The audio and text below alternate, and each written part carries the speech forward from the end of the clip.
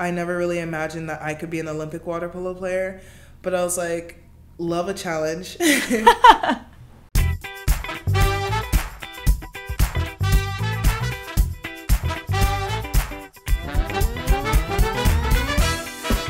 Here's to all of you who have picked yourself up after failure, who put your heart and soul into hard work. You judge results by your own standards. The grind is where you find your edge, and through it all, finding success, especially success in the form of gold. WIS gets you and exists to help fellow go-getters just like you. WIS helps businesses win by outworking and adding more value than their competition in the tech and accounting space. That's the edge. WIS is good with numbers, epic with people. Welcome to the Just Women Sports podcast, where we talk to the biggest athletes in the world about the untold stories behind their success. I'm Kelley O'Hara, and my guest today is Ashleigh Johnson. Ashleigh Johnson is a 2-time Olympic gold medalist and a 4-time Swimming World Female of the Year award winner. Her medal count across World Cup, Pan American, World Championships, and more, she has combined 14 gold medals. And now, coming out of the Tokyo Olympics, Ashleigh Johnson is being heralded as one of the best water polo players in the world. Ashleigh, welcome to the show. Thanks, Kelley. I'm so excited to be here. I'm so excited to have you. What an amazing introduction, especially all of the gold medals. I think you might be the most gold medal decorated athlete I've talked to.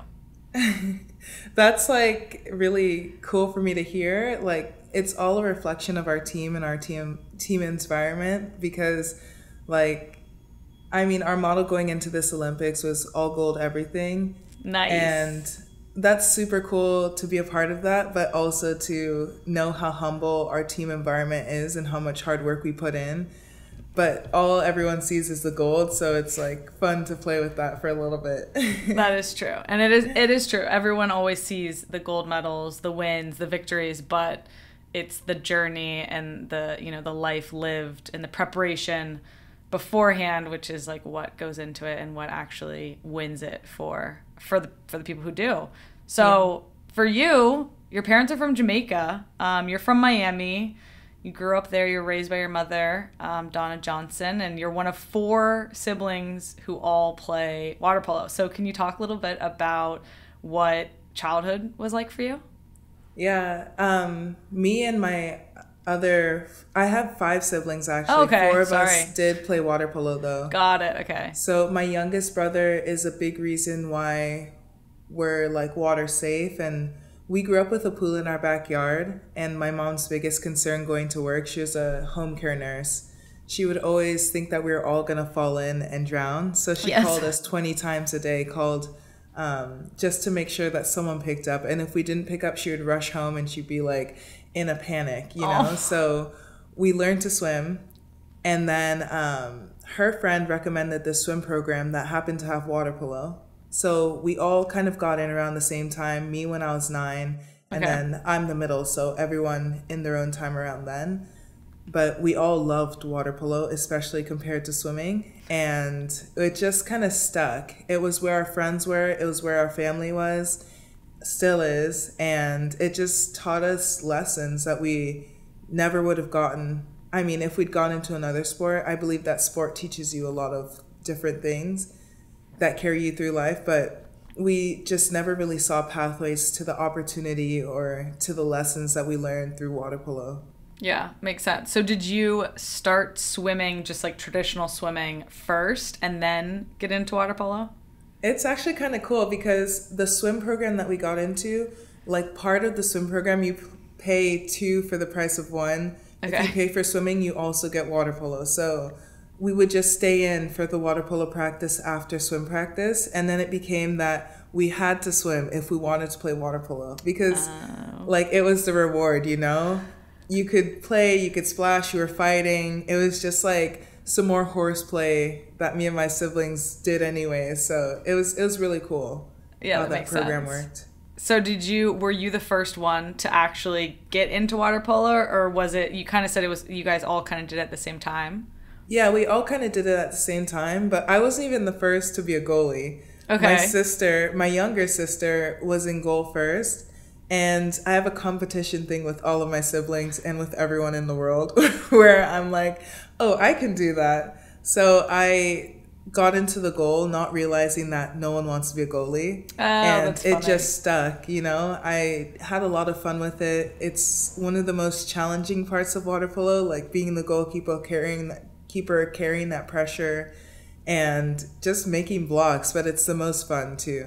Yeah, in my makes opinion. sense. Yeah, that's good. As long as you're enjoying it, like you said, Yeah. like people, it's the same kind of in soccer. I feel like I actually played goalie or keeper when I was like U10, and I would play half the game in goal and then the other half on the field. And eventually it was like, okay, I actually just want to go play, because I would, in soccer, it's not, I feel like it's not as, if your team's good, you're not really probably getting as many shots as you do in water polo. That feels bigger. You're waiting around a lot. Yeah, I think there's a lot of flower picking for me going Yeah. on. So I was like, I'll go out and play in the field. But I did that thing where I played both for a while too, and when I play like masters now, I still try to do a little bit of field, a little bit of goal, but you have to, and it's the same in soccer, you run a lot more. Yeah. But you have to swim a lot more, and I'm like, whoo! I'll just stay in the goal back here. Yeah, exactly. Hang out for a bit. Oh man. So what was the scene like in Miami for water polo? Was it like, if I grew up in Georgia, there was no water polo. My first introduction to water polo was when I got to Stanford and watched the team there and saw them practice and play. So what was that? So was it kind of, I mean, obviously it was available. So was it big? Was it popular? Yeah, so if you look at the landscape of water polo across the US, it's pretty much in every state there's like 2 or 3 places where water polo is. It's like alive and rampant, and those 3 places compete against each other over and over until everyone goes to California to compete in like Junior Olympics, which isn't like the Olympics, but it's a huge tournament that USA Water Polo organizes so that everyone faces some competition from across the states. But in Florida, it was one of those places where there are 3 major teams in Miami, and then later it's been spreading through Florida, but 3 major teams that you just played all the time. So not very developed, not very well known. I had to explain how you get the horses in the water to everyone that I told I played water polo. And what does that even mean, get the horses in the water? So everyone is like, they know what polo is and that there's horses. And they're like, how do you get horses in the water? Oh my That's God. like the joke everyone makes when they hear about water polo. Went right over my head. That's so funny. But once as I grow, I know that water polo is like 10 times bigger in California. Everyone knows what it is, especially in Southern California. And I mean, the narrative is changing now, but being a part of this team, I'm the first African-American woman to compete on the Olympic stage in water polo for the US. So that's a huge thing that I carry with me, but it's also representative of how much more water polo has to grow across the state. And it's not just race-based, even though that's a big part of aquatics in general. It's just water polo across the board.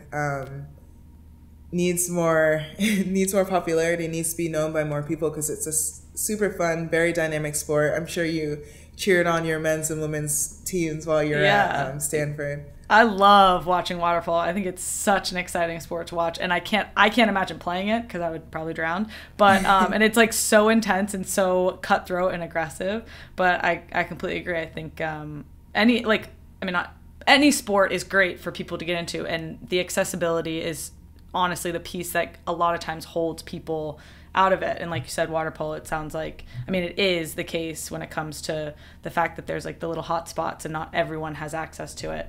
So yeah, hopefully moving forward it will be, because I do think it's like such a fun sport to watch, and I feel like more kids would benefit from being part of it. So growing up, you obviously swam, water polo. Did you play any other sports?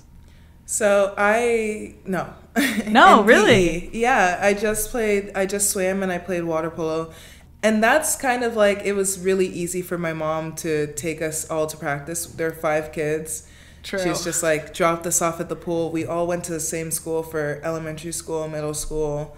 So it just was the easiest option. And then when we got to high school, we split up across schools, and she was doing this drop off route all around Miami. Oh no. Where she would literally start at like 5 and then end at 7 and then start again in the afternoon pickups when school was over. So once we found people who went to our schools who were also going to practice, it was a lot easier for my mom. But having us all in the same sport was like the path of least resistance. Yeah. And it worked out. Like, we got a lot of great benefits from water polo and from swimming. But yeah, if people are always surprised to hear that I didn't do more sports, but it just wasn't that feasible. Yeah, that makes sense. My mom, I've talked about this before, but my mom I tried out, I'm 16 months younger than my older sister, and my mom, when we both tried out for club soccer, I was going to be on the U9 team and she was going to be on the U10 team, and she told the coach, she was like, no, they're both on the same team. I'm not driving them to different practices, different times, different places. So I totally get that. And your mom did it for 5 kids, which is pretty crazy. I can't imagine doing that. So shout out to your mom for being able to pull it off. Moms. Yeah, exactly. Yeah, moms everywhere. So you only did water polo, a little bit of swimming, but you got water polo as the bonus. And in high school, you were a 4-year letter winner and starter on your team's 3 consecutive Florida State championships. So you guys were like pretty good. Yeah, we're good. It's so funny to like look back and like hear those things listed, because in my perspective as a young athlete, I was never like focused on any championship as the big ending point. You know, it was like Really? every game, every practice was like just fun. Yeah, and I know like a lot of other athletes within my teams like got super nervous, felt a lot of pressure from these big moments, and I credit my mom to a lot of the diffusion of that pressure for me and for my family in general. I know we all approach sports this way, but like every time we got to get in the water was an opportunity. Like if she had time to take us to practice, if we had the opportunity to play water polo, like it wasn't swimming, we were gonna take full advantage. And just one thing led to another, you know. It wasn't like anyone built up high school season too much, anyone built up club season too much. It was all like I never had an Olympic dream when I was younger. I wasn't like trying to get anywhere with sport, and I didn't even know where sport could take me. So all of that pressure was kind of diffused. Like of course I absorbed it from my teammates, like if they had that from somewhere or they had this huge goal in their mind, but I was always like, I'm just gonna go with the flow. And if you ask my teammates, if you ask Maggie, she was on the podcast earlier, but she's like, Ashleigh has such a go with the flow mentality in sports, and that's where it comes from, you know, like the way our mom kind of guided us through sport. Like she didn't play sports really growing up. She didn't really have the understanding of how American sports could go. So she was like, this is your playtime. Like, yeah, totally. Go. That's incredible to hear, like all the things you've accomplished. And to you, it seems like even now, and I might be projecting or assuming that like, it's just, you know, you're enjoying it. It's an opportunity to play, as opposed to like, oh, I like want to get, you know, achieve this, and this. I'm here to do X, Y, and Z. You know, like I feel like most athletes that make it to the very top, like you have done, are much more probably type A. Like, do you consider yourself that way? Or are you more? No. You're like, nah. No, I get like, when you say it. It's so I'm funny. Like, no, like hard boxes. No, like, you know. I like that though. I do feel like I'm becoming more like that, because there are so many possibilities in the world, and I had a lot of cool and really driven people who were guiding me when I was younger and could see my potential before I saw it, or saw the opportunities as they came, and were like able to guide me and able to advise me, and people I trusted, so I listened. So that was really cool. But now I know that power is in my hands, and it's always really been in my hands, but now I see the possibilities, and now I see how I can help others pursue the pathways that I've been able to pursue, get the opportunities that I've gotten, but also help them explore new pathways, like trailblaze in their own right and do whatever they want. And I have the power to help with whatever they want to do. So it's cool to have gone through the process and not had that pressure, and now be able to utilize that pressure, or to welcome the responsibility of representation, and to welcome the opportunities that come, and be able to see everything and actively choose where I'm going. Totally. That's awesome. I love that. As an athlete and a footballer, data has helped me elevate my game.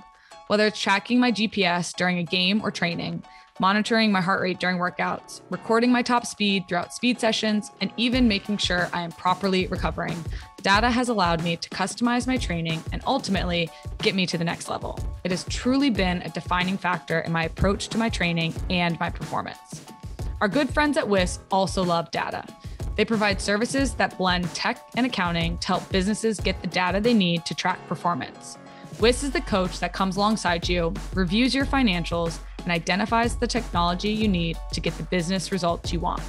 WIS is good with numbers, epic with people. So you didn't think Olympics. You weren't like, oh, I want to be the best goalkeeper in the world in water polo.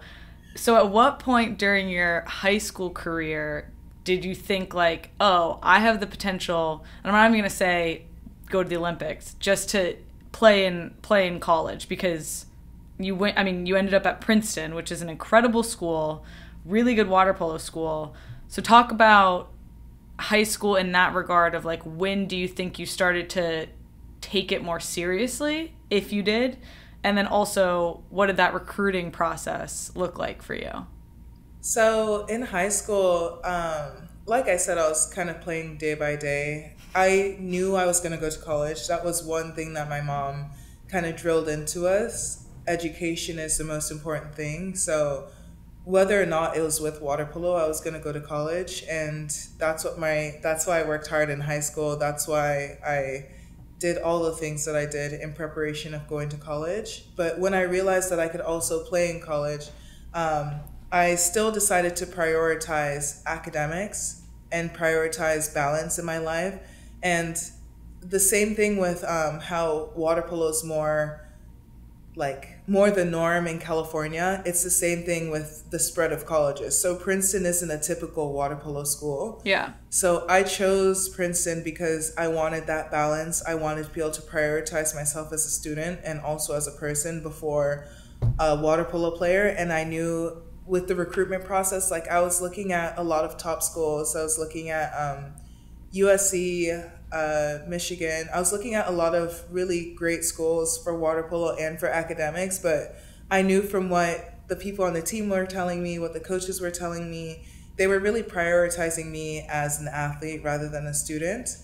And it was really important that I get that balance. And when I went to Princeton, it was like super low key in terms of water polo, like how the coach was even recruiting me. Like he didn't really know who I was, which was like should have been a red flag-ish. But yeah, like most athletes would be like, no. And you're like, yeah, this is great. I'm like, you don't know. Perfect. But no, he didn't really he wasn't like saying this, and this is how you're going to get to the Olympic Games. He was like, so tell me about yourself. Aww. And I was like, that's cool, And one of my best friends was already going there, someone who I grew up playing with in Miami, Ashleigh Johnson. So I was like, show me what life is like here. And she it wasn't like all parties. It wasn't like all she wasn't like so stressed out about academics and stuff. Like she had found a really good balance and was introducing me to her friends, and we played volleyball in the quad. It was just a really fun fall experience. So I was like, yeah, I could do this. This would be really cool. And of course, Princeton's reputation precedes itself, and I was sold on that too. But it was just a really cool example of how I might find that balance in my life with academics and water polo, and just being a person, being a student in an academic environment. Yeah, makes sense. And I agree. I kind of took the same approach in that my dad told me, I guess both my parents said, pick a school that if soccer was no longer in the equation, you would want to be a student there. And it sounds like that was kind of how you approached it. But I must say, Miami to Princeton is a pretty big jump. So how did you handle the winters there? I'm very curious. Yeah, so me and my mom and sister went to the Burlington Coat Factory. Oh, nice. Very smart. And we got like the thickest coat that Miami sold, which was nowhere what you needed for winter. Yeah, you probably had never owned a winter coat. I never had. And didn't have boots, didn't have rain boots. I thought rain boots was like a fashion item. It rains all the time in Miami and everyone just wears flip-flops. Yeah. But when it's cold rain, you have to like wear those thick like socks on top of socks. Yeah. I had to learn a lot. It was a huge learning curve going and like seeing what winter was actually like and just experiencing the seasons. But that's another part of why I chose going to the Northeast. Like I wanted to see fall. I wanted to experience spring and winter. And I knew I wouldn't have to like be shoveling snow. So I was like, this is going to be chill. Like, this is going to be cool. Yeah, for sure. Yeah. Princeton's a beautiful campus too. So I totally get what you saw in that. At what year did you commit to Princeton? Just because in the sports, it just differs in terms of like when people actually commit. Some soccer players commit as early as sophomore year. So when did you make that commitment? Yeah, I actually committed the end of my junior year. Okay, so not too early. Which is late for other sports, but yeah. That's where water polo was at the time. I think it's a lot earlier now. Yeah. And with Princeton, you have to apply regularly. Yeah. I mean, early decision, but yeah, you apply regularly. Like so. Yeah. And did you commit and then find out that you got in as a student? Yes, I did. You did? Oh, yeah, man. I did. When did you find out that you got in as a student? Was it like early fall of your senior year? Yes, it was. It was. Yeah. And I was like, it was so exciting. Like, it was so exciting to share that with my family, like to share that with my teammates and my friends at school. It was cool. I love watching, this is one thing about me, like I watch Soldiers Coming Home on YouTube and I watch College Decisions. Oh, like those, it makes me cry so much. But I always watch it. That is like one of the most amazing things I've heard on this podcast. Is like that's what you watch on YouTube, which is like talk about just like an immediate mood booster, you know? Yeah. Oh, that's it's so just cute. Like instant joy. Did you do like a signing day? Yes, I did. Okay. Yeah. Very cool. Very cool. I recently went back to my high school and it just gave me such huge perspective in how lucky I was, and my sister went to the same high school and the same college in our past. Like we went to Ransom Everglades School in Miami. People from Miami will know what it is, but it's a private school. It's application based and we receive scholarships to go there. So it was a 50-minute commute from my house. Dang. But like the amount of investment that the people in the community of Ransom Everglades and Ransom Everglades puts into their students, it's absolutely incredible. I went back there to just like hang out with the water polo team and they built a whole new STEM center. Wow. I was just like, wow, we went here. Yeah. Like it's just crazy, like looking back on the journey and just being so grateful for what we've gotten, you know? Yeah. Totally. I agree. It's important to look back and see how far you've come. It's pretty cool. Yeah. All right. So in college, you go to Princeton, you hopefully find the correct thickness of a coat. And you also made, I guess, the move into being a goalkeeper. So you kind of talked about this earlier. You played out. Do you call it like in the field? Like, what do you say? Okay. Yeah. Okay. You played in the field, but also keeper in high school. But then in college, is that when goalkeeper became your your number one position? Yeah, goalkeeper was pretty solid in college, and then moving into the national team, just goalkeeper. Nice. The level just got to the point where I was like, if I'm not swimming, I'm not going to be able to compete, and it was just better for me to be in the goal. And it was cool because, like I said, I chose Princeton for the balance of it, and I was always able to take the classes that I wanted. We practiced early morning before school, in the mid-afternoon after classes, and you kind of got to adjust your schedule or adjust your practice schedule, like move lifts around if it conflicted with class, which was really cool. The Ivy League has limitations on practicing in the fall, so learning the like how things go and managing your time as a student athlete. I feel really lucky because I started to learn that time management in high school, and then it just paid off in spades getting right into that environment in college. Yeah, makes sense. And it does sound like Princeton really prioritized the education piece for their student athletes, in the sense of like you can move things around, make things work. You were able to take all the classes you wanted to. You didn't have to, major in something you didn't want to because it was the only option in terms of like what worked with practice. I feel like happens. I feel like it happens like with football players a lot. But yeah. But what did you end up majoring in? I'm curious. I majored in psychology. Oh, very cool. Amazing. Did you know you wanted to do that before you got there?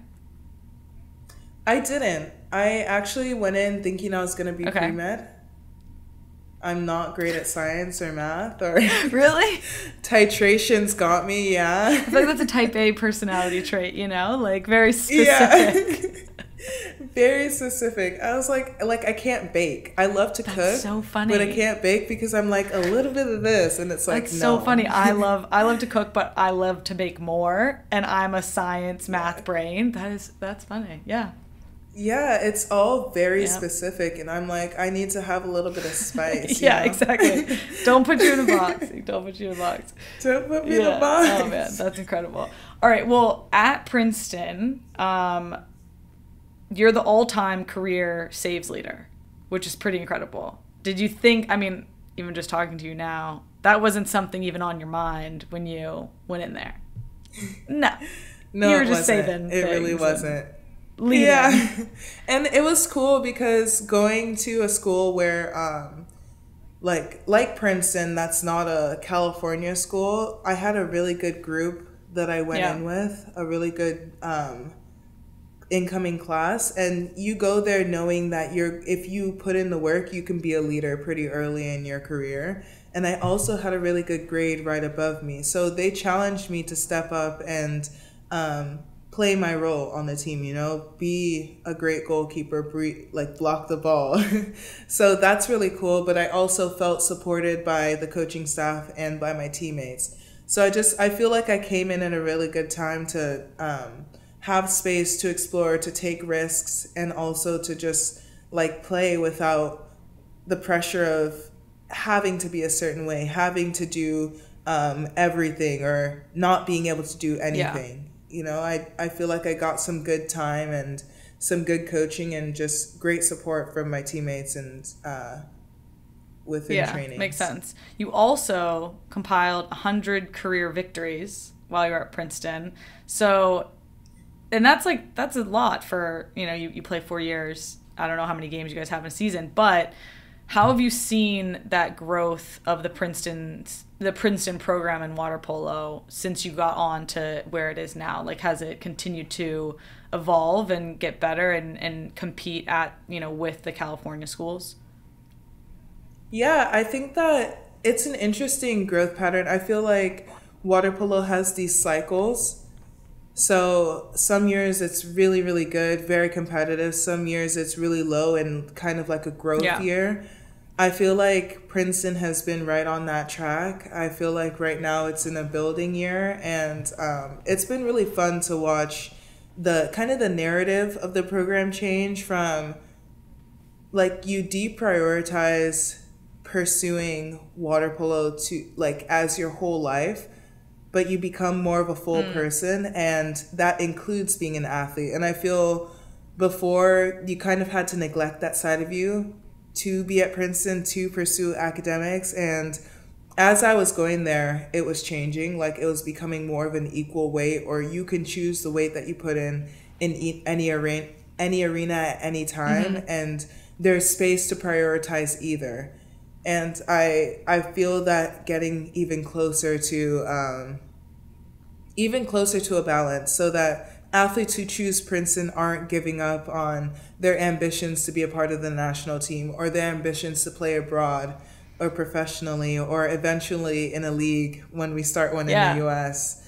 Like, it's really cool to see that kind of growth, and it's really fun to see to hear athletes reaching out to me. It's reaching out to people who have gone to Ivy League or gone East Coast or Midwest, and just exploring options in water polo past college, but also investing in their future past water polo. Yeah, totally. That's a great way to put it. I love that you just said it like that, because I think that's like the most important reason that you have college athletics, you know, to be able to be a full human. You can pursue both with equal passion, and that's in my mind, that's like why college athletics should exist.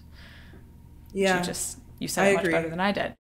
Today, we're introducing you to WIS's very own Amanda Dominguez. Amanda is the Chief Operating Officer at WIS and works closely with the WIS leadership team in delivering meaningful people strategies that support a high-performance culture by attracting, developing, and retaining top caliber talent. Amanda believes that good leadership begins with a real relationship. On top of being highly accomplished and an expert in her field, she fosters environments of growth by constantly leading with a people-first mentality and investing in the success of those around her. If all that wasn't enough, Amanda is a mother to 2 wonderful daughters and wants to show them that there is no limit to what they're capable of. Amanda, it is women like you who continue to change the game. Join us next week for more stories of female leaders in business, in sport, and beyond. While you were at Princeton, you're playing for the national team. So when did you get onto the national team? Is it similar to soccer where it's like a youth teams and then those kind of funnel into the full team?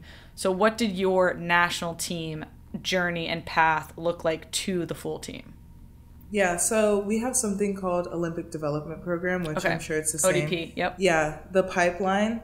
So you're in it at the youth, junior, I'm sure there's one cadet. There's a lot of different levels at the bottom that feed into the senior national team.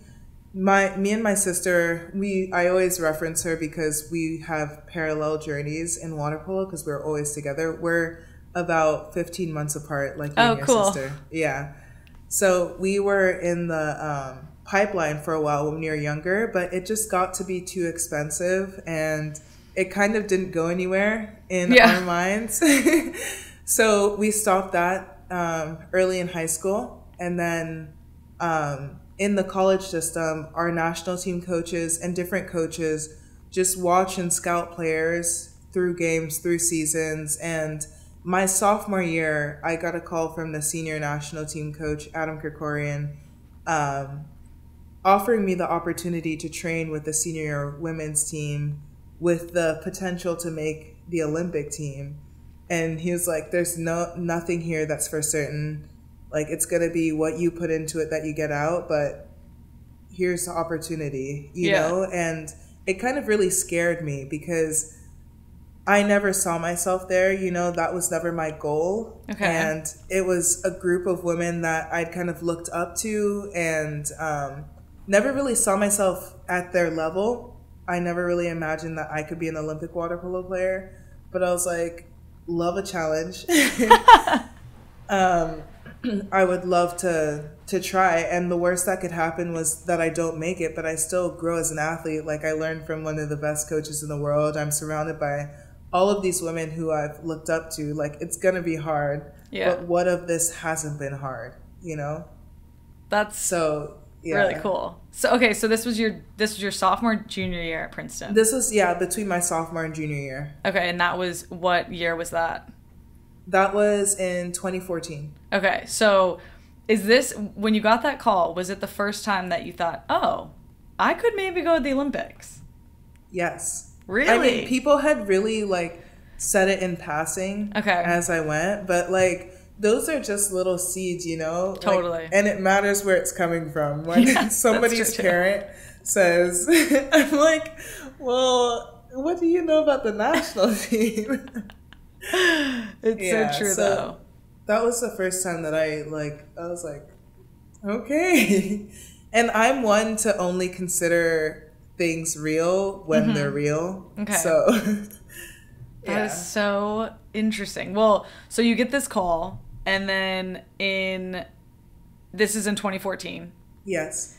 So you go 2014, the FINA, do we call it FINA? Yeah, FINA. FINA World Cup. You make that team with the national team, full team. Yeah. And you're named player of the tournament at the 2014 Karishi Cup. Am I saying that right? Yeah.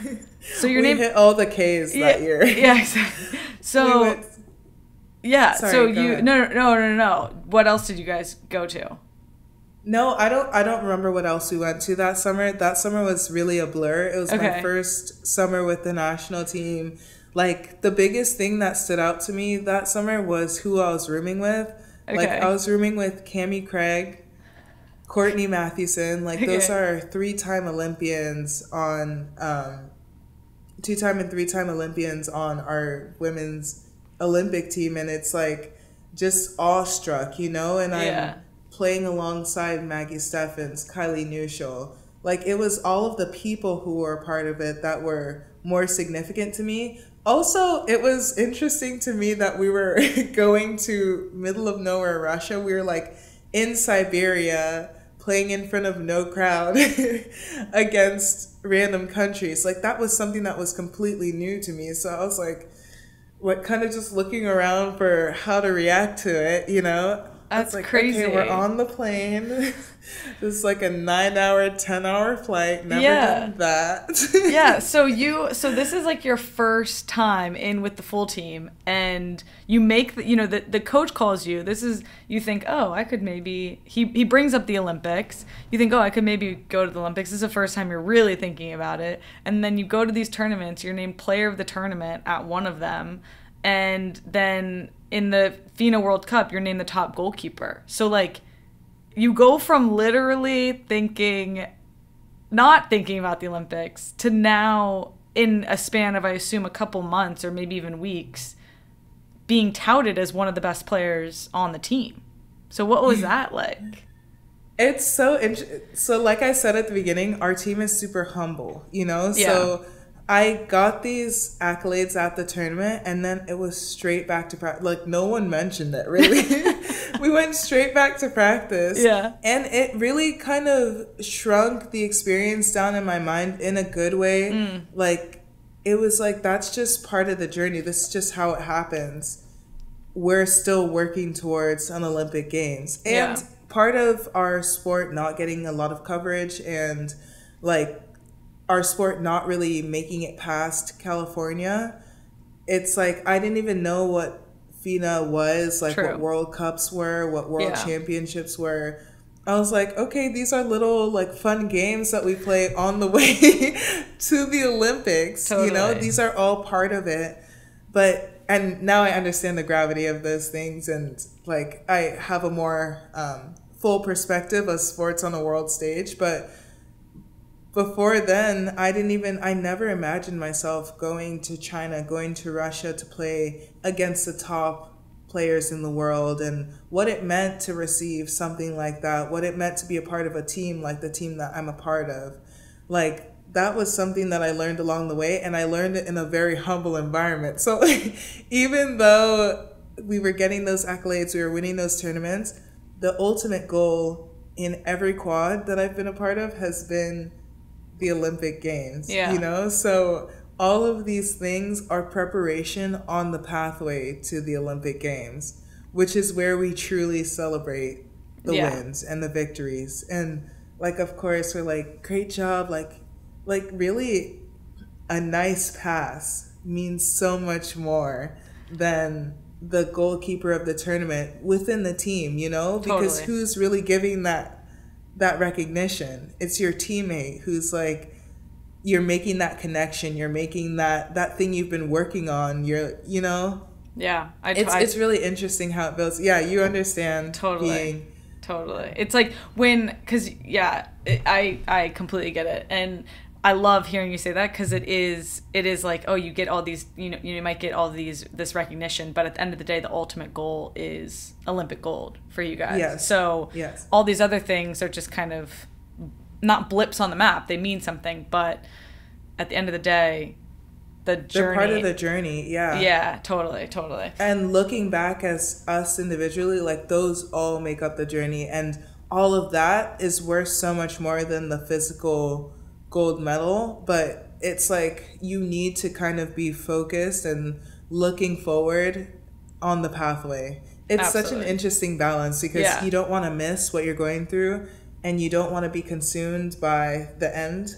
Absolutely. But you kind of have to have a head down and grind kind of mindset sometimes. It is, I think that about that a lot, the grind part of it, where it's like exactly like you said, the all of those little things along the way are more than just like the weight of the medal or the significance of the medal that you receive. But at the same time, you can't get caught up in the little things along the way to not make it to the final, piece that you want, the final success, final victory. But at the end of the day, it's like, it truly is about the journey. Like, the journey is what makes it worth it. It's not just that one final game or that moment where you get a medal placed around your neck that is what feels so good. It's the whole thing combined. I love that. And I love thinking about it. And I love talking with athletes about it, because I think that everyone kind of sees it similarly, but it's different individually for everybody.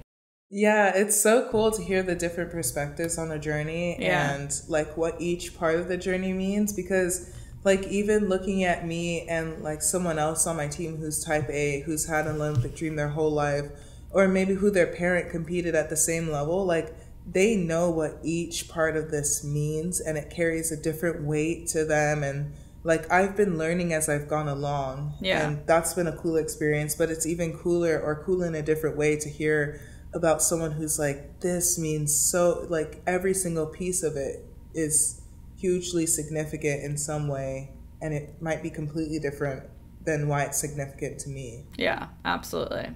Well, so you end up making your first Olympic team in 2016, and can you talk about that, in that it wasn't something you wanted as a kid? You weren't like, never really focused on it, didn't even really think about it until you got that call, and then you end up making the first Olympics that you pretty much were available for. So what was that like? I mean, it was incredible. Once I decided that I wanted it, I really wanted it. And like I said, I'm super competitive, so it was like every single day we went to practice, and it wasn't always easy. It really wasn't ever easy, but it was always an opportunity to compete, to like show your best self, and to work hard, to fail, and to do it against all of these people who wanted the same thing. And it was just, it's an interesting environment to be a part of. It was really wild to be a part of it in the last quad, because there was an extra year. So we were really in that most competitive, most challenging part for 2 years straight. Yeah. And the balance of emotion and engagement and just managing relationships, that's one of the hardest parts in that environment, because you're competing against at least 2 other people for the same spot. Yeah. And you're just also training with them and friends, and like your friend group shrinks down to your teammates, because I moved from Miami to California to LA to like pursue this dream, to pursue this making this team. So I kind of had to build new roots, and the only people who I was around on a regular basis were my teammates. And we were all exposed to the same stressors, going through the same experience, which is super growing, but it's also very challenging, because there's no real decompress. And it's like a lot of, you want to complain a lot, and that kind of builds up, and you just need some, you need like your own space sometimes. So it's just a really challenging environment in positive and negative ways. But in the end, it was really, really amazing and really awesome to have worked to make this team, and to see that the time that you put in with your teammates, the time that you put into yourself and to your growth pay off. And it definitely paid off in the water. Yeah. Both times, in the connections that we all formed and the hard times that we went through together and made it past. Totally. I feel you on that. It's interesting hearing you talk because it's very similar to like the national team structure with soccer in that you're around your team all the time, pretty much. You're competing against these people for a spot, but ultimately you want to, you want to be the best one, but then you want everyone else to be really, really good too, because everyone needs to be at their best. So it's such an interesting dynamic, getting to that final roster and the journey that goes into it and the grind. I am interested to know, were you nervous before the gold medal match in 2016? This is your first Olympics. Up until this point, you've only won gold with Team USA in water polo. Did you feel pressure going to that match at that point in your career? Yes. And I'm nervous before every game, though. Oh, you are? I'm one of those, yeah. And if I'm not nervous, it feels weird. It's like, I'm like, what do I need? I need to get nervous, Yeah, totally. So, yeah. So I was definitely nervous. I'm one of the people who like dances before games, like tries to get everyone engaged, I'm a good type of nervous, it feels productive. It feels like good energy, like a buzzing through the team. And I like to like share that with people. I think it's really productive for me. I know nervousness isn't always great for people, but I like it. And I was nervous before that first match, the first time going for a gold with the team. It was really cool. And what did it feel like to have a medal and a gold one placed around your neck? I mean, that moment was indescribable. And I think the coolest part of it was for sure sharing it with my teammates, but also looking up into the stands and seeing my family there and like just them cheering for us, cheering for my team, like having heard secondhand about the work we've been putting in together, like all of the relationships and like everything that we've been through, and then just being there in the ultimate moment after having been through the whole journey with me personally, like behind me, consoling me, cheering for me, celebrating with me. It was really cool that they got that experience in person and that I was able to like see that, Yeah, for sure. I almost got a little emotional hearing you talk about looking up and seeing your family, because I feel that for sure. I think it's one of the most special moments that can be had between an athlete and their support system and the people that have been there the longest. So it's so special and so cool that you had that moment with them. I'm curious about overseas. So you've played for a number of clubs in Greece and Italy. So what would you say your favorite part of playing overseas is? My favorite part of playing overseas is getting to know the people that I'm playing against, because like obviously the best people from every country are playing against us all the time on the world stage. So when we're playing in the countries as just individuals, we get so much more of an opportunity to get to know like the best people at the personal level, and it just humanizes the whole game for me and makes the experience so much more deep in a way, because if you only play with the national team and you only see the people who you're playing against like through a scouting report, it's always like they're kind of faceless names or numbers. That's such a good way to put it. Yeah, it's like a really easy way to be like us versus them. And that's good to a certain point, like to a certain extent, but also like playing against and with them, you get to know who they are like they're your teammates, and like my teammates can beat me much easier than my opponents can beat me, my teammates know me in a different way than my opponents know me. And getting to know my opponents in that way and being teammates with them just like brought the game to a whole new level. And it also extends past the game. I respect the sport at a different level. I respect their journeys at a different level because I know where they came from. I know why they do what they do. And I feel like knowing someone's why is just like a huge key to unlocking depth, unlocking depth like across the board. So it's just really cool to make those connections. And I've made some of my best friends on other teams in my abroad experiences, and connections and friendships that I hope will last through life. But it's just been a really cool experience, like broadening my perspective through those things. That's super special. And I totally agree with you. It's so interesting when you get to know a player as opposed to just like, you know, the name, you know, the face, and like, you know what their highlights are. You know they want to do this. Yeah, exactly. Like, I know you're left why? with it, you know? Yeah, exactly. It's so true. It's so true. It really does humanize, you know, opponents and players that you wouldn't typically see, as opposed to just like, I'm going to beat you. Do you think, so there's no water polo league in the US, but do you think, you know, obviously NWSL has gained a lot of popularity over the last years. WNBA just celebrated their 25th anniversary. Do you think that there's a place or a potential for women's water polo to have a league in the US? Like Athletes Unlimited is opening these opportunities for softball, for volleyball. I think an Athletes Unlimited water polo league would be sick, but what do you think about the potential there? So in my most optimistic version of myself, of course, I think that there's a lot of potential there. Personally, I've been wanting to find a pathway to explore a league within the US, and I know that there's so much talent at the college level that people just kind of pack up their suit and pack up the ball and go work, like, because they think they're supposed to.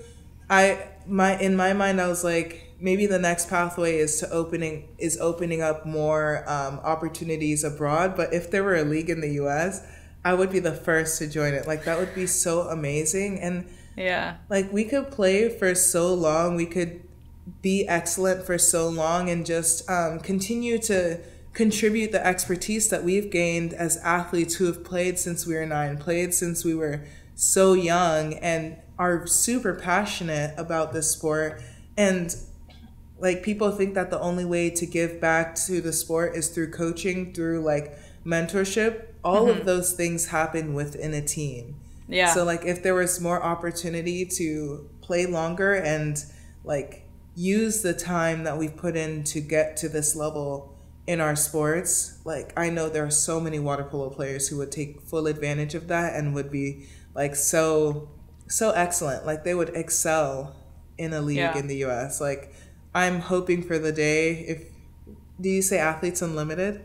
Yeah, Athletes Unlimited. It's like a new concept that they've kind of put together. It's kind of like an umbrella, I don't know, organization that's starting these different leagues for different sports, and they've been doing a great job, and it's like super fun to watch, and they kind of do it in a different format, in a condensed schedule. So yeah, it's pretty cool. That's awesome. Yeah, I'd love to explore that. Yeah, we'll put you guys in touch. I'll have just women's sports people put you guys in. There you go. So 2020 Olympics, obviously COVID happens. Not able to be held that year. They get pushed back a year. What was 2020 like for you? Were you sad? Like, what was your feeling when you found out the Olympics were going to be postponed? Because I feel like there was a range of emotions from athletes when that happened. Yeah. Obviously, like, our team was ready to go. Yeah. Looking back now, though, we had a lot more work that we could put in. So in a way, it was a blessing. But at the time, it just felt like a huge letdown, like a huge drop off. For our team, we kind of just shut down training immediately. Everyone went in their separate directions. We didn't even hear that the Olympic Games were postponed. We just heard that they were, like, it was so uncertain. We didn't know if they were even going to happen. Yeah. So once we were just kind of in this will they or won't they state for a long time. And that was really challenging because we had been peaking with our training for a while. And we were just at home. I didn't personally have access to a pool.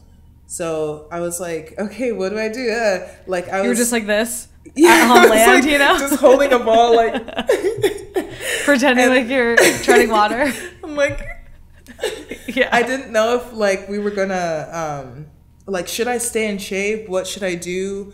The direction that our team was giving us was like the best that we had, but it wasn't very good direction. So at a certain point, I was just like, okay, I'm too stressed out about this. Like, I don't like to be stressed. I was about to say, you stressed out? Me? That's a problem. You had a problem. I was like looking around, I was like, come on. But I was too stressed out. I was like, okay, if I'm going to train right now, I don't have a pool, I'm going to make this fun. So I like tried everything. I was like biking. I was doing some yoga. I brought meditation into my practice. I was doing like tennis ball stuff. I started following this handball player, a goalkeeper, who was doing all of these reaction drills at home. Nice. So I started doing those drills and trying different things and just made it fun for myself. And then like as we got more information, we started doing team meetings like over Zoom, like everyone did. And we were doing that kind of mental engagement with our team, social stuff. But I started just like getting back to what I like to do. Like I made my space like a Zen space. I lit candles. I set up a corner that I would read in. You de-stressed. Yeah, I built you got up back so to much normal, stress. actually. Yeah.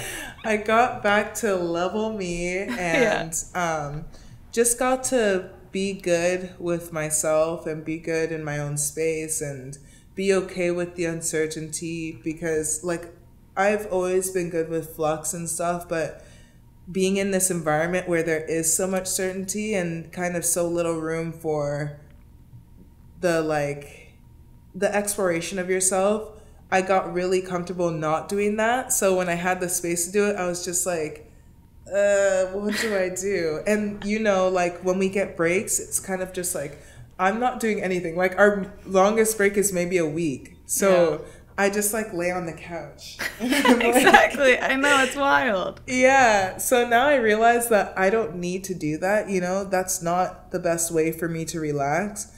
That's not the best way for me to unwind. Yeah. Like I've been able to rework my relationship with exercise, my relationship with eating, my relationship with even reading for pleasure. Yeah. And just do stuff that feel good for me and aren't just like the extremes of it because I can. Totally. So yeah, that was something positive that came out of the lockdown for me. Yeah. But I love hearing interesting, that. Yeah, it was an interesting thing to deal with because being a part of a team, you kind of deal with things together, but we're kind of all cut off from each other. Like we just went back to our homes. I didn't go back to Florida because I was like scared to fly, but I was in my house and I was like, what do I do? What do I do? Yeah.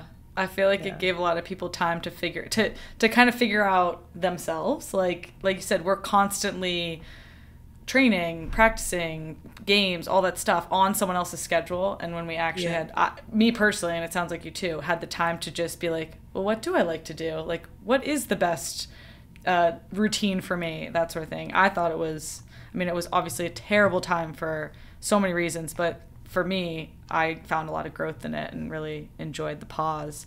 I'm glad to hear that. And I'm glad to hear that for any athlete, because totally, it's really that we operate in these like very extremes. Opposite ends of the spectrum. Yeah, in the extremes. And that's not a healthy way to live. And it's not setting you up well to transition out of sport. It's not setting you up well to be like a regular person who lives an athletic life. Like, I'm like, what do I do? I step into the gym and I'm like, what do I do? What do I? Yeah, it's so true. Oh my gosh. Well, you were able to de-stress, but then get back and be the best Ashleigh in the water, in front of the goal. You guys win again in Tokyo. In the gold medal game, you won 14-5. Is that right? Against Spain, which is just like ridiculous. I remember watching some of that and being like, oh, this is like a given. They're going to win. You know, like, thank God it wasn't stressful. So for you, what was it like to get number 2, like gold medal number 2? I mean, it was awesome. It was especially cool having gone through lockdown, pandemic, experience this collective event with the world, and then come back and just show the world that we can rebound, that we're resilient, that we are willing to put in the work, you know, we're willing to get back to where we were. And it was really hard because we had no games, almost no games leading up until I remember talking to Maggie about that. Yeah, that's crazy. We weren't traveling. It was just so weird to have such an atypical journey and such kind of like a tumultuous game. We lost a game. I know, in the beginning. Yeah, and I kind of felt like our coach was pushing us to feel some adversity, because you usually feel these ups and downs throughout the Olympic journey, and we just didn't get that. The only kind of training and the only kind of challenge was against ourselves, and it just was hard to replicate what it would feel like being in a real game. So I think it was really positive that we lost in that game to Hungary, and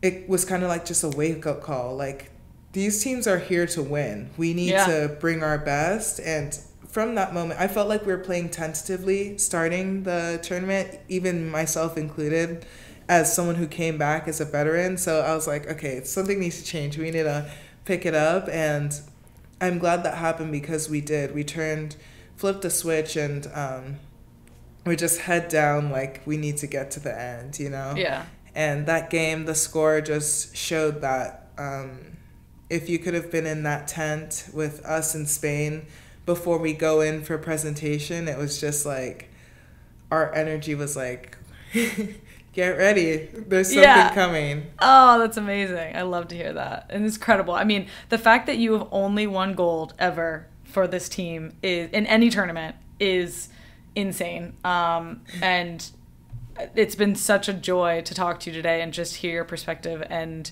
your outlook and how you approach life and the game and sports. And so I'm really thankful for the time. We have a couple repeat questions that we do just real fast. Knock them out. Okay. If I wasn't playing water polo, I would be... If I wasn't playing water polo, I would be software programming. I would be in crypto. Cool. Do you know how to code? I don't, but I want to learn. I just feel like, I know, I'm just going to get onto Udemy and just like... You got to do it. Come on, you can do it in your free time. Yeah, that's like a cool thing to pick up. Very useful. I like that. That's first for that answer. How do you take your coffee? I take my coffee mostly milk with a drop of coffee. No way. Yeah, oat milk with a drop of coffee. Like, I just like the taste of coffee, but I can't drink a full. That is hilarious. Oh man, that's good. I take my coffee black, and I like drink espresso drinks, and so we are on the other opposite. Yes, different sides of the spectrum there. Okay, who's been the one person in your life that's always kept you moving? The one person in my life who's always kept me moving is my mom. When I was younger, she was always like pushing me. And now she's like, I'm like, come on, let's go. Get him, we're going. you know? Yeah. So totally. it's been fun watching our relationship evolve. I love that. Shout out to mom. She seems amazing. All right. They say work hard, get lucky. How much of your success is predicated on luck? I feel like 50% of it. Nice. All right. Yeah, it's just like hard to imagine a reality where most of this isn't luck.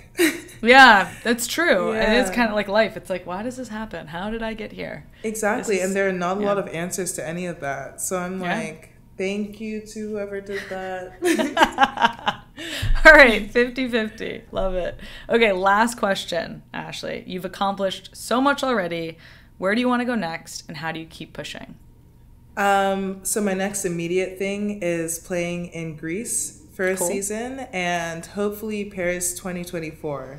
Nice. And I keep pushing, I keep on evolving as an athlete, and every time I change, I realize that I have so much more to go, so many more places that I want to go, and that potential and the possibilities is really what keeps me going. It's really such a driver, such a motivator, and it's really cool. Like, I'm like, what else is gonna happen? This is cool. Like, it's my favorite show. What else is luck gonna throw my way? Yeah, that's awesome. I love it. I love it. Well, this has been amazing. Thank you so much for the time. You are like the brightest light and the happiest smile and just a fantastic personality and a killer in the water. So thank you for the time today. This has been really wonderful. Thank you so much, Kelley. It was really great talking to you. You have amazing questions. You do your good. research. It's so fun. JWS, shout out to them. They help out a lot. So, but yeah, thank you. To succeed, you can't do it alone. You need a team that understands you and your business on a personal level. And WIS takes that approach to help you win. Think less calculators, more conversations. WIS is a proud supporter of this podcast and the JWS community.